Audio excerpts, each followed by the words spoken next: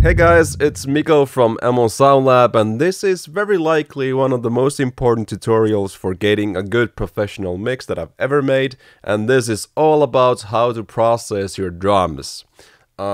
There are different methods for doing this, but I believe my method is likely the correct one. It follows a principle that essentially we follow for guitar tones as well. It's all about getting the source tone correct.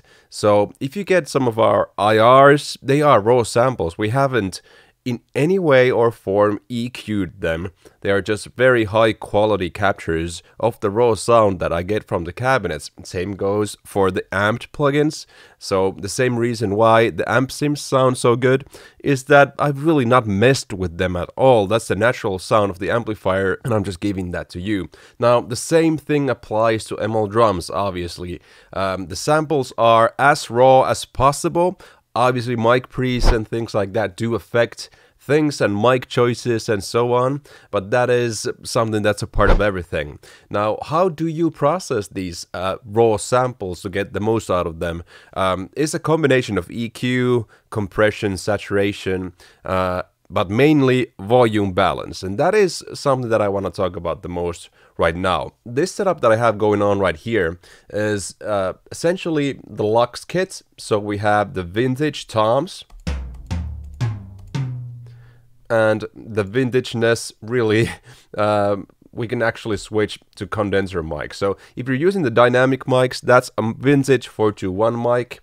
And that will give you a more vintage sound, while the condenser mics will give you more attack, and now you have a more modern sound. So that's the first tweak you can do, even with the microphones. Same goes for the kick. Now, I love to use the B91A. You'll likely guess which microphone that is based on. Obviously, the industry standard is the B52A, but this mic is very much mix ready, and you rarely have to do anything to make it work. So I highly recommend leaning towards this microphone. Now, what is new with the 2.0 update for ML drums is that we now can control the top and bottom microphones for the snare. So you can actually choose to just have the top microphone, or you can choose to have just the bottom microphone.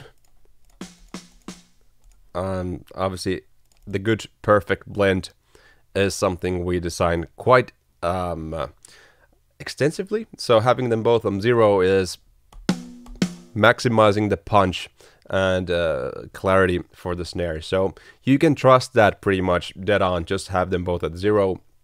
Should be good to go. You can process it further to get different sounds out of it. So what we have right now in the mixer is that we're not using any of the saturation, we're not using any of the compression, we're not using any of the EQ. So you are currently hearing these samples raw as they were recorded. Now, this is something that you don't really get elsewhere. Many times these samples are pre-processed quite heavily, and sort of the sound has been decided beforehand. Now, you may have seen some ML drums demos, and you likely were surprised that it always sounds different no matter who's using it, and this is exactly the point. If you don't have anything going on in the mixer, you actually just have the raw samples, and you can do so many things to them. Let's have a listen to this drum track with just the raw samples here.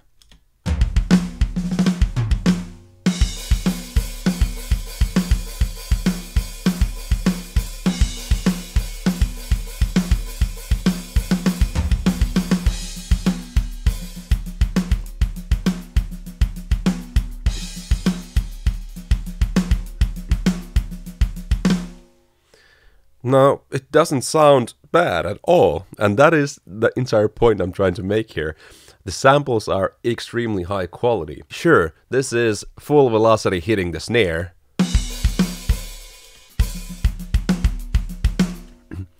That's not the most amount of punch that you've ever heard in your life. So there are things that you can do to the snare, and believe me, the snare and kick will be the most important part of your drum mixing. So let's just jump straight into it. So the tools that we have right here are saturation, compression, EQ, and the amount of bleed that you get into the overhead and room tracks and reverb. So what we're actually going to be doing is not soloing the closed microphones, because, you know, the closed microphones are not the entire sound. I think too many people mainly just concentrate on, for example, in this case, I would just solo the kick and just listen to this and get this one sound sounding good, this one close mic, when in reality, you are always going to be hearing the kick through the overhead and room, and that will be your entire sound. So don't concentrate too heavily on just the closed microphones, and that is especially true in the case of the snare track. So what you can already tell is if I solo the kick track, it sounds like this. But the reality is, when you have the overhead and room tracks on, what you're actually hearing is this.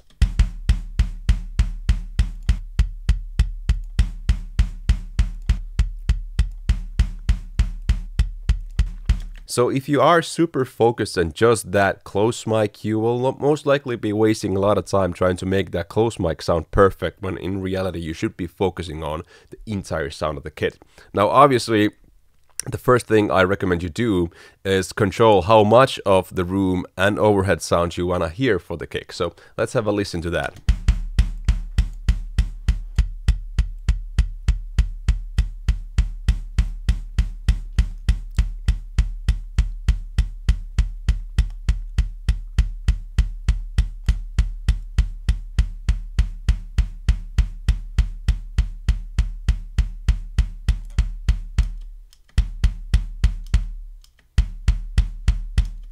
So when you dial in the overhead for the kick, you will be also hearing the resonance from the snare.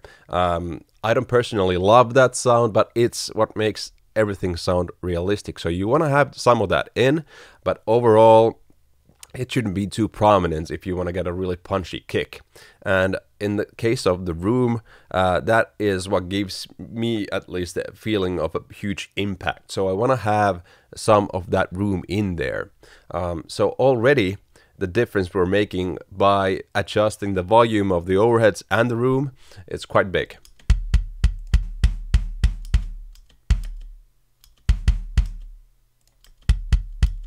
How you would use compression, saturation, EQ on a kick, it depends a little bit on the use case. I like the sound of this kick. I don't really hear anything wrong with it. I can try and see if I can make it better, but overall, if something sounds good, don't immediately jump to some EQ setting that you saw your favorite engineer or your favorite guitar player do on a YouTube video that one time. Use your ears, and there's nothing wrong with the raw samples here. So right now we're hearing raw samples of the kick, room, overheads, and it sounds good. So don't mess with it. If anything, you can destroy the sound by doing something with the EQ you shouldn't be doing. I would use the EQ more for balancing purposes. Now, why would you use a compressor? I personally use compressors for punch and character, and this compressor section is pretty much like a 1176 type compressor. I personally have the release pretty much full on, especially for the kick, many times for the snare as well. Now, if the time for your attack is too long, you will sort of be cutting the tail of the kick, but the kick isn't that long to begin with here, so many times if you have the attack too long, you're not really actually doing anything to the sound. So if you want to add character, you actually want to have the attack quite low, meaning as short as possible. So let's start pushing the threshold here and see what happens.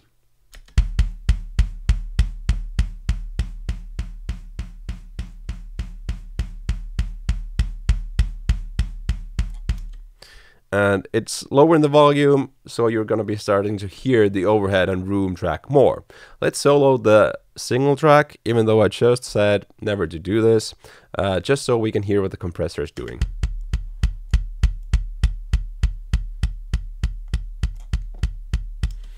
Okay, I think about 12 o'clock is where we sort of optimize the compressor to be, where it does just enough. Now let's play around with the attack.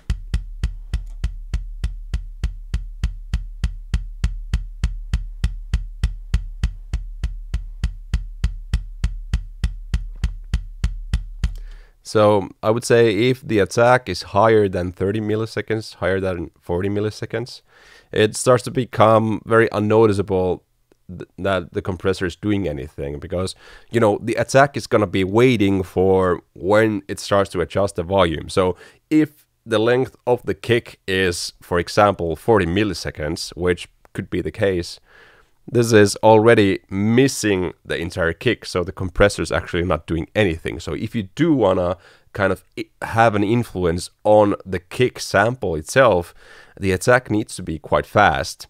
And many times, remember when you're using like a plugin that has attack on it, it's not accurate the milliseconds that they tell on those, especially those analog compressors. So once again, don't copy some settings you saw somewhere, use your ears. This is very much true to the values that this compressor is giving you. So even if you have this on minimum, well, let's have a listen to what it sounds like.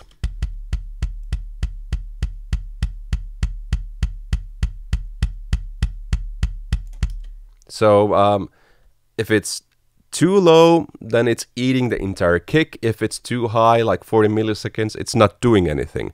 So what you want to be listening to right here is you want to get the most snap, but you still want to hear some low end. If you go too short, you're not actually even hearing the impact of the kick. So I would say rather not use the compressor if you don't know what you're doing, rather than have it on with wrong settings. So let's just fine tune this.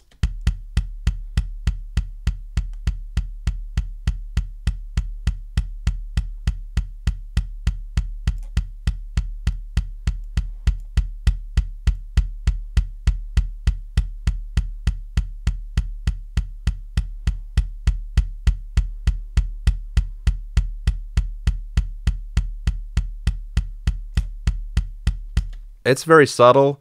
I could argue that with having the threshold fully off, meaning that the compressor is not even on, it potentially even sounds better. There's nothing wrong with the natural snap and boom of the kick sample we made, but having some of this compression on does actually make the kicks more even with each other. So for that reason, I do use this quite a bit, but these settings are not really heavily influencing the tone. It's more just evening out the kick. Now, saturation with the kick, you need to be careful with this. If you completely distort your kick, you will likely lose the impact once again. So remember, these are all kind of affecting the punch of the kick. So if you want to get an even impact from the compressor with the settings we just made, you want to use the saturation to add more cut to the kick. But it's similar to, for example, guitar amp distortion. If you have too much distortion, you're gonna be losing your pick attack. Same thing here. If you have too much saturation, you will lose the attack of your kick. So you need to be very careful with this setting.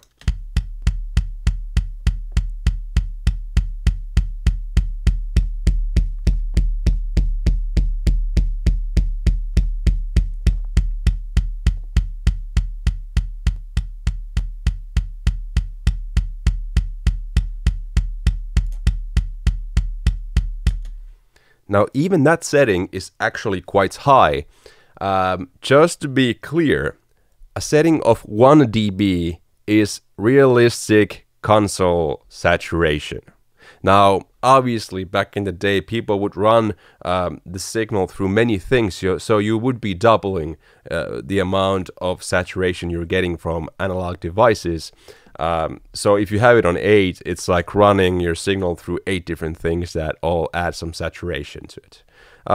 So this is actually quite a high setting already, but I feel like with having it on 8, we got a fatter sound, we still have the impact. Now let's have a listen to what it sounds like with the room and overhead tracks now.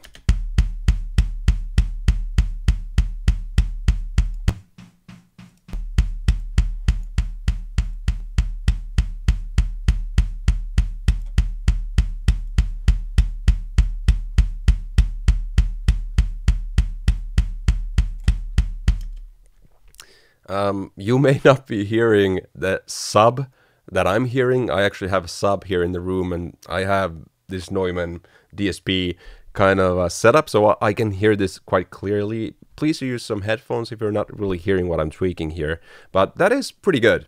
I wouldn't necessarily do anything more to it. Now you can add some highs to your kick if you want to.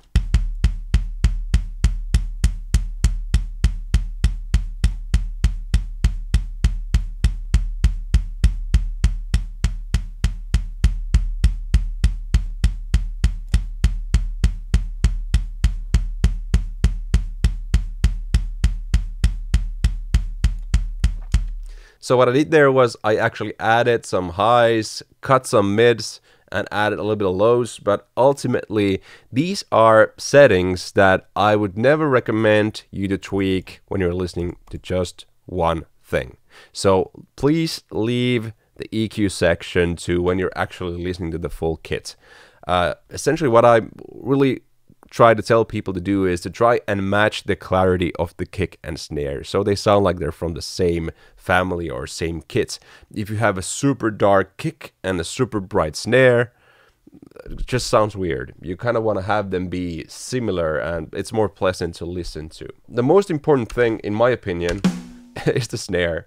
So let's start doing the same thing for the snare. Let's have a listen to just the close mics and then how much of the room and overheads we want to bring in.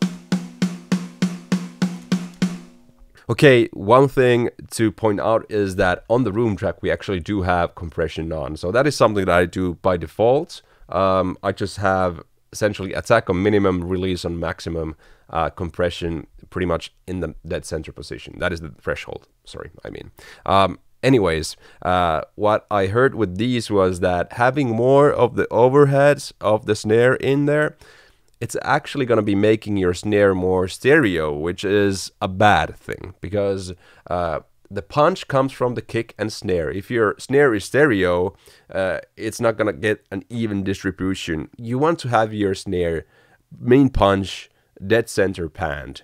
So you don't want to have the overhead too high for that reason. And maybe I'm not a huge fan of the stereo snare sound either. I mean, I could argue that it sounds better with having none of the overhead in there, but it sounds very unrealistic, and that is where you start to sound like you're using a sampler when in reality you can make this sound just like a real drummer. Now, the room track, this is a fashion that I'm sure my very good friends from GGD, the Periphery guys, made famous. Most of your snare sound these days just comes from the room tracks. If I just mute the close mics, you'll hear how much of the sound is actually not even coming from the close microphones. That doesn't have the close mics in.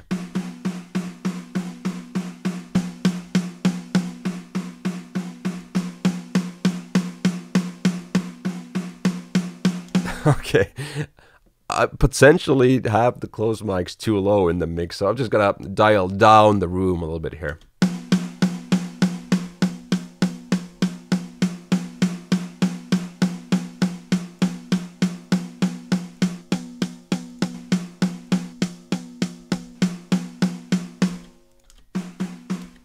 So now you're getting a better understanding of what I said before in regards to not really paying too much attention to the close mics for the kick and snare, because most of the sound is not even on the close mic. That's just a room and overhead. And this is the close mic. So you're using the close mic to get the punch pan dead center, and you're getting the sustain and everything amazing sounding from the overhead and room tracks. So this doesn't actually even have to sound that great. You know, the focus of the close mic can be just to get the most aggression out of this sound. And that is exactly what I use it for. I have no problem with having the compressor being poppy, where it really almost explodes like a transient designer. And with the saturation, I can make it even more sharp sounding.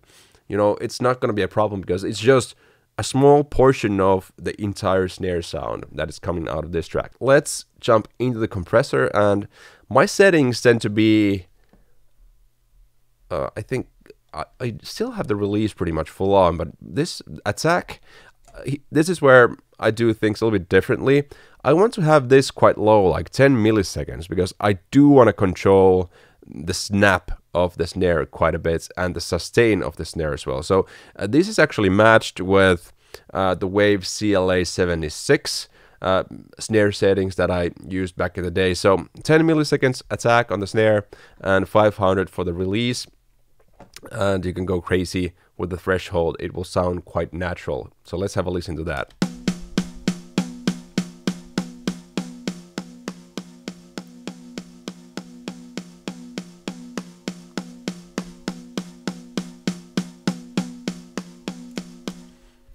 So what it's actually doing, it's gonna just leave you with the pop, the attack of the snare.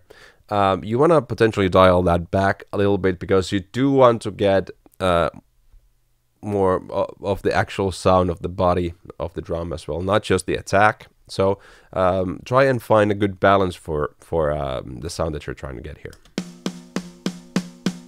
The body is here, the pop and attack is there.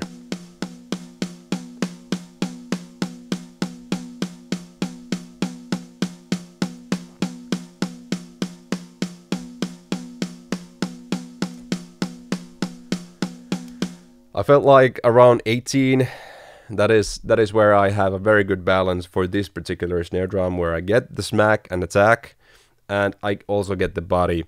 Now, saturation is very important for the snare. The amount of it you have can be the difference between Paramore snare, essentially the Riot snare, that is just full-on saturation. And in my opinion, that sound is almost like leaning more heavily towards the pop of this compressor. So to get that kind of a super uber punchy sound, you would actually just concentrate on getting the pop from the compressor. That kind of an aggression, and then you would boost the saturation and try and get the body back in to the snare with the saturation. Let's have a listen to that.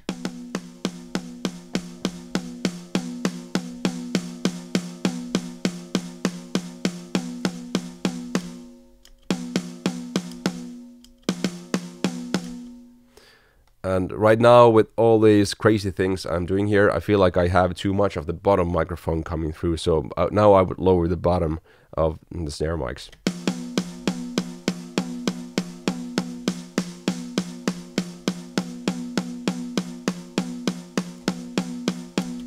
So that is a very extreme attack sound for your snare. Would not use this for John Mayer or something like that, smoother music. Let's dial back kind of the punch of the compressor and find a good setting for the saturation.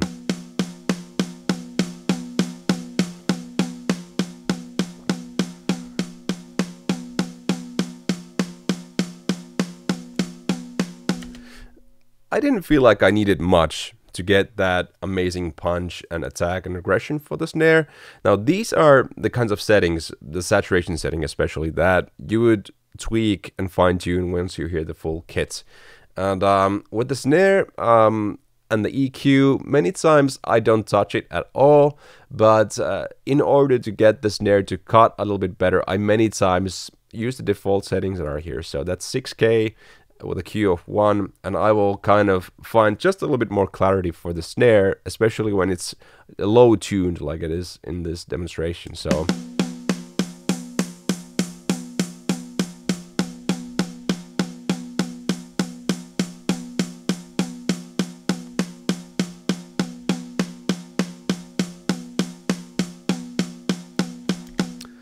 I didn't feel like it made a big difference, so I'm not gonna boost it because it's, once again, more likely that I'm just gonna screw it up by doing something that I'm not hearing in the context of the mix.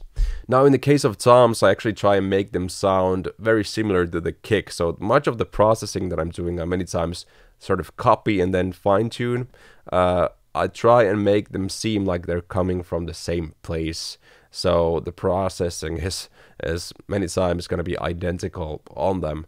Once again, not really going too deep into any of the EQ and stuff. We can do the room fine tuning as well.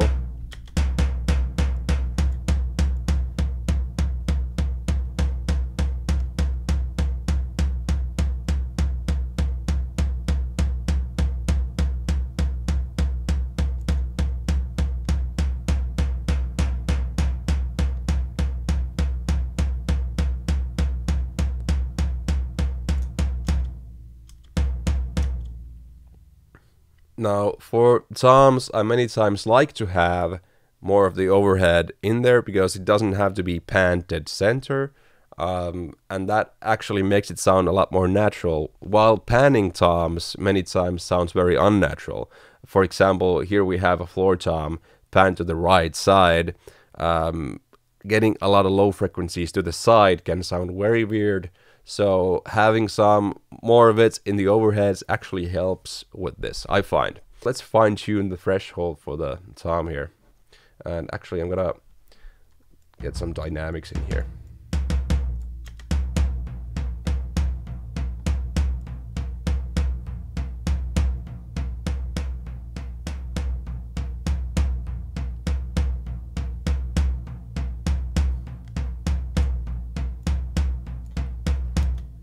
I'm not really doing much with the compressor. I could potentially have it completely off for the toms. At this point, usually it's very important to get the volume balance right. So the fundamentals are here, kick and snare essentially. And that is all I really recommend you concentrate on at first. Let's have a listen to the entire track that we have here.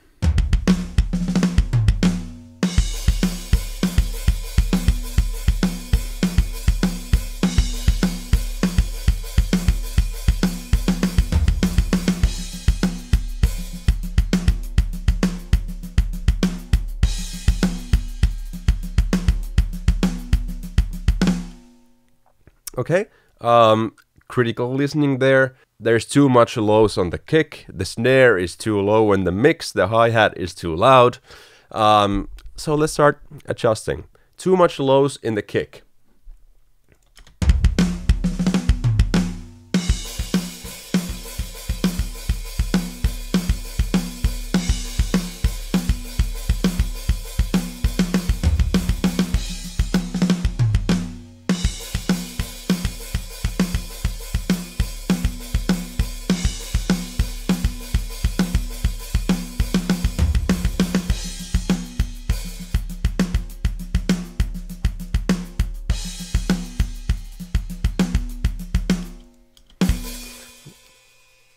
Okay, so at first I just wanted to fine tune the overall volume. Many times if you're hearing too much low end on the kick, well, it's mostly low end, so it could be just volume. So I lowered the volume until I felt like the high end was where it needed to be, matching the snare somewhat, and then just cutting 2 dB from the low. So the adjustment wasn't actually that big. It was more about the volume. So we did actually lower the low end 4.5 dB, but we also lowered the high end 2.5 dB. So you didn't actually have to mess with the EQ that much. I feel like right now it's sitting pretty good. Now, snare is too low in the mix. There are a couple of things I can do here. Let's try them out. First one is volume.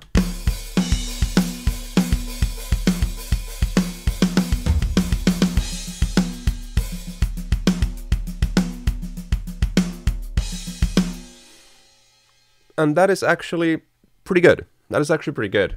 But there's one thing that is much more interesting, which is saturation. This is where we can actually use saturation to get more cuts for the snare, and we don't actually have to boost the volume that much. So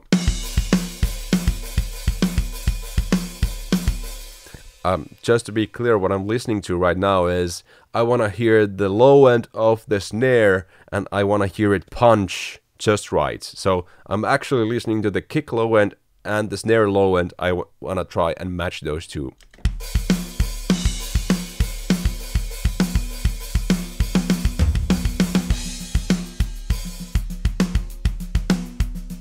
Somewhere around there, but I want to get more cut for the snare. So now I'm gonna touch the saturation.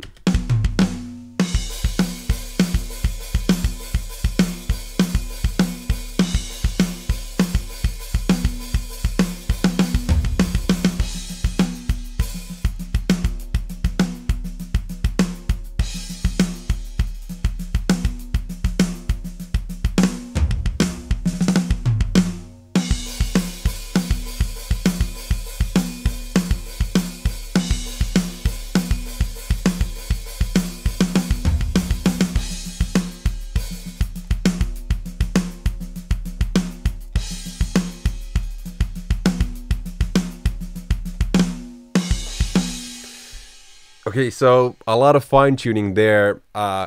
When I boost the highs too much, I start to hear the low mic and the snares underneath. You know, the snares underneath the snare drum. So I don't want to hear those too loud in the mix. That just kind of gives away that you have a lot of compression going on, and it actually takes away from the punch. So I didn't want to do too much of a high boost, and I just added a little bit of saturation more to kind of compensate for it. So now if we would be listening to just the close snare track, it probably sounds completely different to what we would have tweaked before.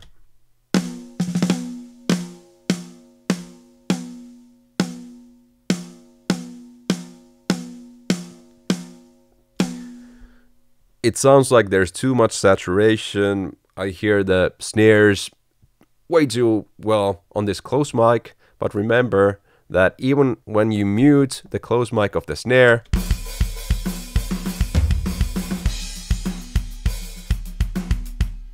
there's that much snare going on anyway, so it's a combination of all those tracks, the snare bleed from the overheads and the room.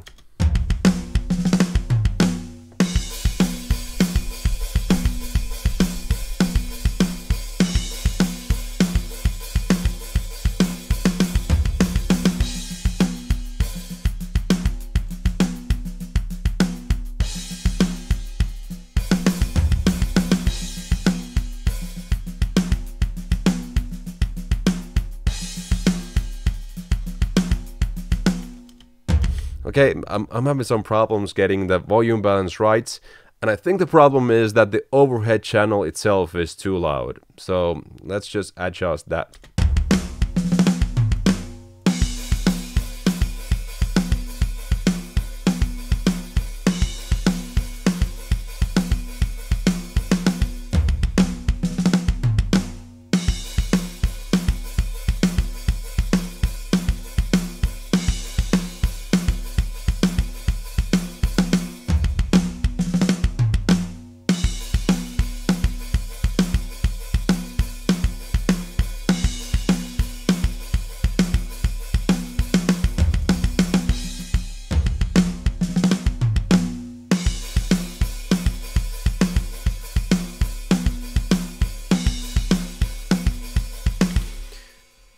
Okay, so what I was actually doing there was trying to optimize the punch of the crash cymbal there and how long it sustains. I'm using the saturation to add sustain essentially in this instance. So I felt like having it at 4 dB, the cymbals ring out just the right amount in comparison to the kick and snare. Right now I don't have the hi-hat track on at all. But I can control how much of the hi-hat you will be hearing through the overhead. And ultimately, if I want to be using this track, it needs to be a little bit lower in the overheads. So let's have a listen to that.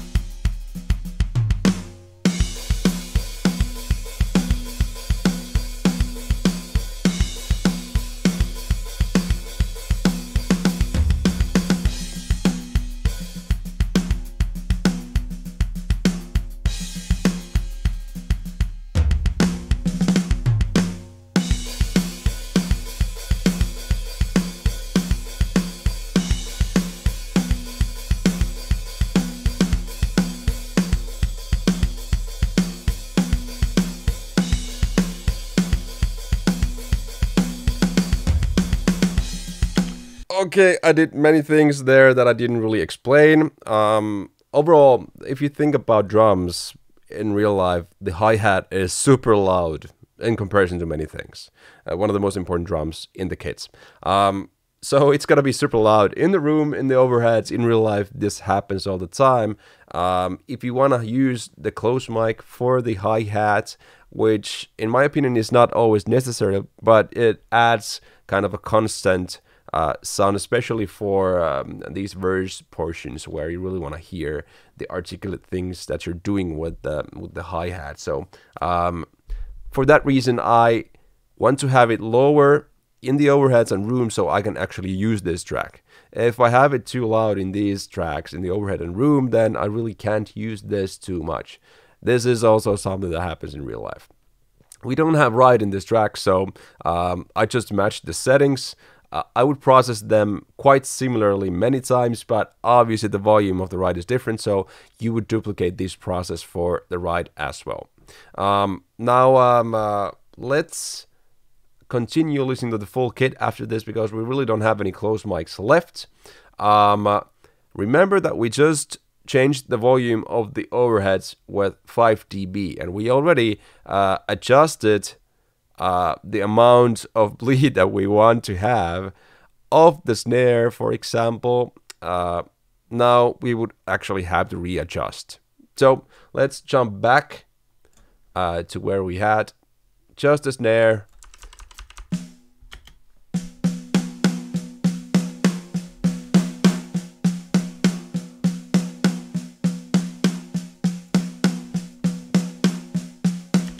And it would seem that the smart Mikko guy has done this before, because having the settings on noon is where it sounds best.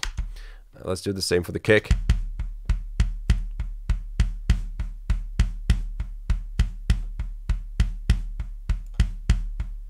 Something like that. The room is still on the same volume. Potentially you could fine tune that, but what you're actually hearing in the room right now, it's actually something we could actually take a listen to.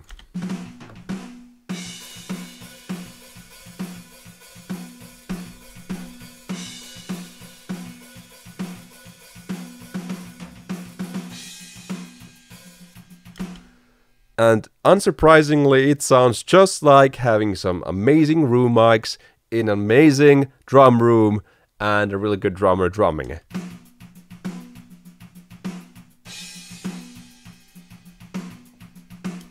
I could potentially lower the cymbals from the room track, and the way you would do it is just lower this room control here.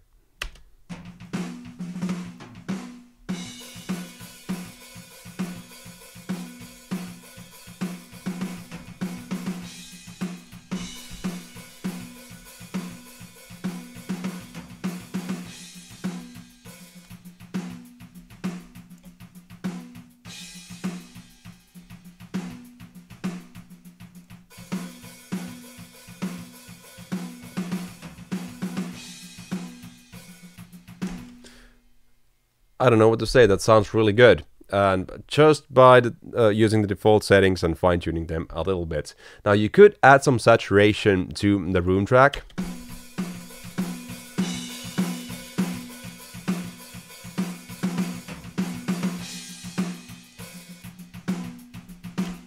And you could do the same for the overheads as we did before.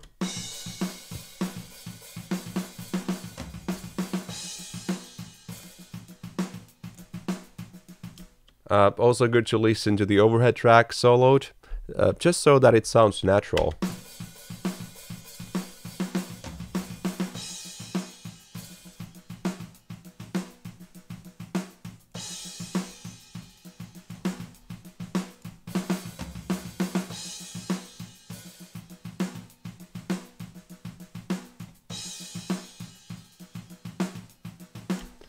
And it sounds really good. I was just fine-tuning the amounts of snare that you would actually hear in the room. It's unrealistic that the snare is, for example, lower in volume than any of the other things. It usually is still the loudest thing on the kit, even on the overhead tracks. So I think everything sounds very natural. And if you have a look at what we did with EQ, we just boosted 2 dB of the highs on the snare and lowered 2 dB of the lows on the kick. And other than that, we're listening to the raw samples. We use saturation to add some cuts, but overall, this is as simple as it gets. So like I said in the beginning of this video, it's all about getting the source sound correctly. Very good sounds, you just volume balance them, and what you get is something amazing. Let's have a listen to the entire track with the instruments and see if we feel like we want to adjust this even further.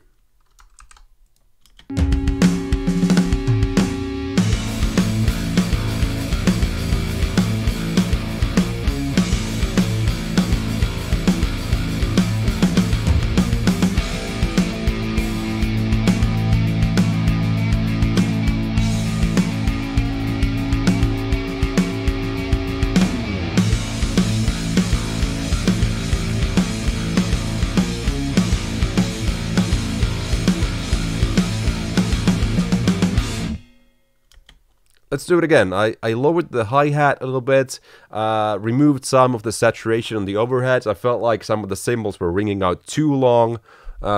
Just minor adjustments here.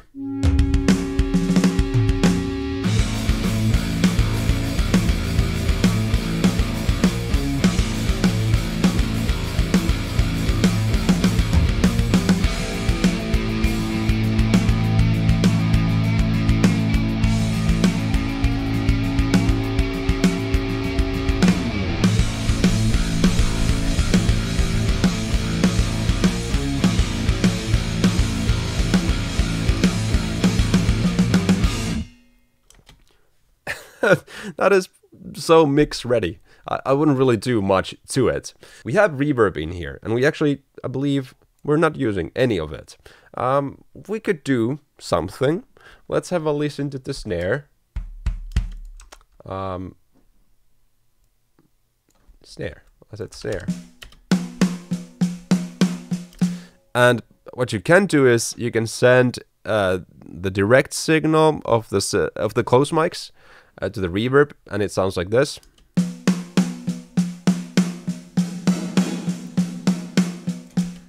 Sort of like an old school metalcore thing, like kill switch engage.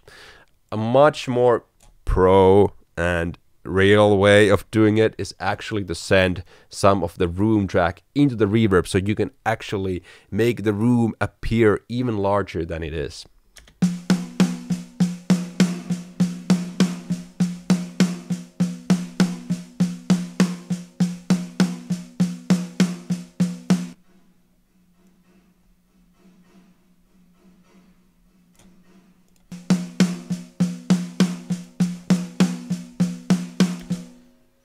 Very subtle, but like I said, it just makes this kind of the room seem even bigger than it actually is. And one thing that I suppose I could demonstrate here is the parallel compression. So if you're completely new and scared of what parallel compression is, it's just something that you can do where you have a compressed sound and a non-compressed sound that you can blend between. So what it means is that we have a compressor here on the master bus that you can completely destroy and make sound like something you wouldn't use, but you can blend that in with the completely dry signal and get sort of a more interesting sound. So it's a different way of doing compression. Let's start by completely destroying this track with compression. Okay, release. Let's have the attack at 10.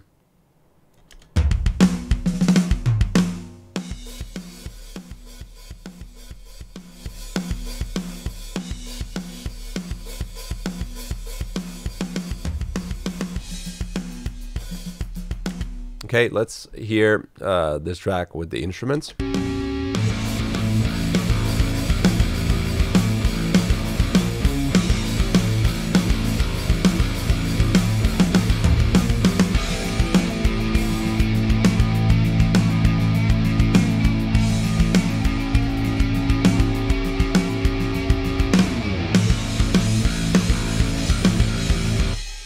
that's actually pretty cool. So we are mainly using the dry track still, but we're blending in some of that overly compressed signal that I just made. And remember, those are my secret 1176 settings. 10 milliseconds on the attack, 500 on the release. Let's have a listen to the difference between having this completely dry and then adding in some of the overcompression, so to say.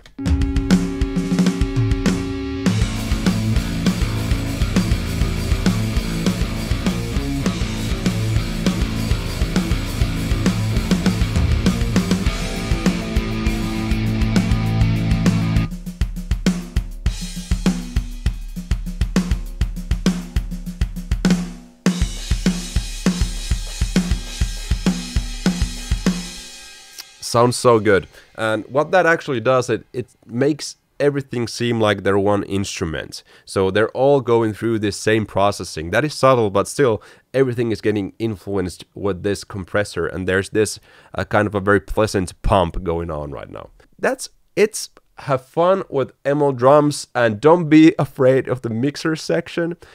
This is not that kind of a program where the first thing you do is you run multi-outs and never touch this mixer page. This mixer page is top-notch, high-quality effects. You can trust it. It's likely even better than some of the plugins that you're using right now.